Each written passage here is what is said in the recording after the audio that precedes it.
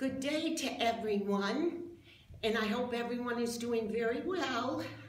We're managing through these times. Today's topic will be travel away with books. Isn't it the time of the year where we're all planning our international trips, our cruises, our getaways? Well, if we can't do that this year, let's keep in mind that books can be a passport to the world. We'll do some virtual traveling around. We'll use our imagination, and I'm going to stress books where place and geography seem to be a main character of the book. I'm sure you've read books like that, and I've brought just a few here to mention to you. You know, books have saved so many people during these times. I know so many people who have a new love of cookbooks. It's like a family hobby now with cooking. We have a wonderful section here in the library on cookbooks. And you know, I think most Americans have gained at least a ½ pound each month during these times. So let's do away with the cookbooks. First, I'd like to give you a little quiz, and I'll give you the answer at the end. Perhaps you could tell me what you think, or think about the countries that are the most internationally traveled, and also the nations that are the least traveled. So we'll talk about that at the end. So where shall we go? One of my favorite titles is How Stella Got Her Groove Back. Remember that good old book written by Terry McMillan, a wonderful African-American writer? I think they made a movie of it. And why do I think, was it Whoopi Goldberg that starred in that? Or how about if we go along with Marco Polo on his world travels.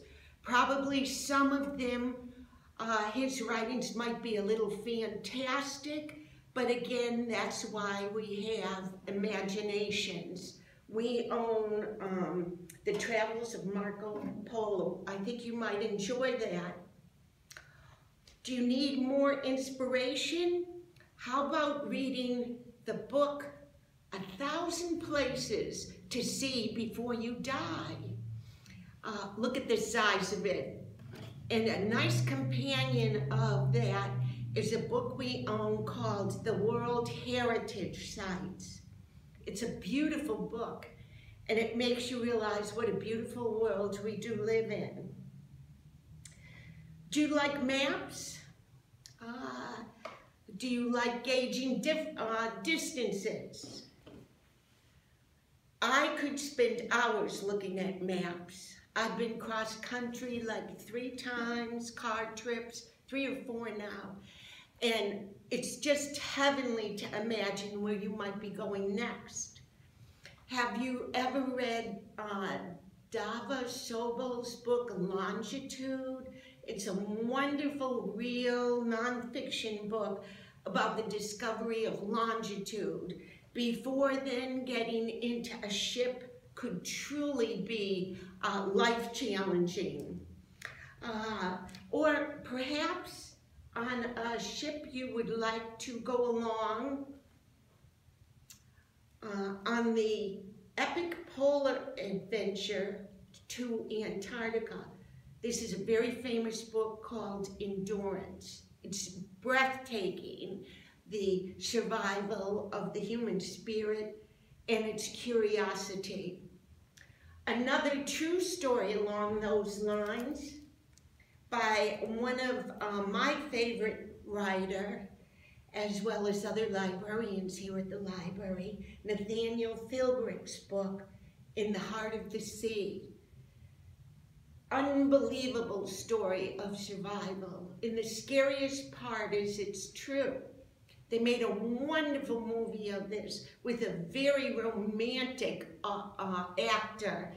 And I particularly enjoyed the musical score to this.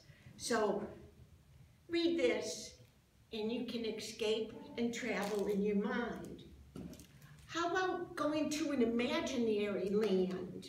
Who doesn't like Tolkien's and his imaginary world, the Middle Earth? Beautiful, beautiful story, great imagination. Tolkien is the best, is he not? How about another trip? One of my favorite books here in the library is by the wonderful author Stephen Ambrose. And he and his family traveled in the footsteps of the Lewis and Clark expedition. The book is glorious. It's just beautiful. And it really brings alive what those days were like when America was still so untraveled by the new arrivals. How about now if we go to the beauty and the uniqueness of some places. Some books just stand out for me. Another one of my favorite books, I have several, My Antonia. One of the best books I have ever read, and it brings the days of the Nebraska prairie alive. Antonia is a wonderful American character. And along with that, so many books on Paris, fiction and nonfiction. I recently read this book. It's a series by Mark Pryor. This is called The Paris Librarian. Wonderful book, a lot about the libraries in Paris. How about a romance that takes place off the coast of France? International bestseller by Jess Walter. Boy Meets Girl. What do you think might happen? We could go on and on for days, couldn't we? If you prefer something short, we have the wonderful magazine, the National Geographic. Just looking at the pictures of that is truly an education. And of course, the run-of-the-mill travel books, because we will survive this. Maybe come the fall, we can be more out and about than we are right now. I heard a news report the other day that Mexico and the Caribbean are leading in travel plans right now. So we have wonderful travel guides to that. But isn't it the truth? There is no place like home. So when you come home from your travels, or planning your travels, how about this for a wonderful thought? Summer in Connecticut. And keep in mind that the national parks and Connecticut Park Service is one of the best in the country. So you don't have to go far, you can just get in your car. Also, our wonderful local area, the Last Green Valley. We have guidebooks here at the library, and so many of the places are outdoors, wonderful family trips. So keep that in mind for your adventures between now and over the summer.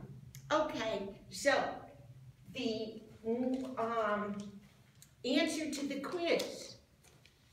The most popular locations for international travel, did you guess France first, Spain, that surprised me, then the United States, and then China? How about the least traveled? I have never heard of these two places. Tuvalu, I think is how it's said. It's 100 tiny islands scattered in the South Pacific. And the other one is Kiribati, which are islands in Central Pacific. So maybe you'd like to look them up on a global map and plan your trip. And remember, it's a beautiful world out there wherever you look. Travel with books. Take care now.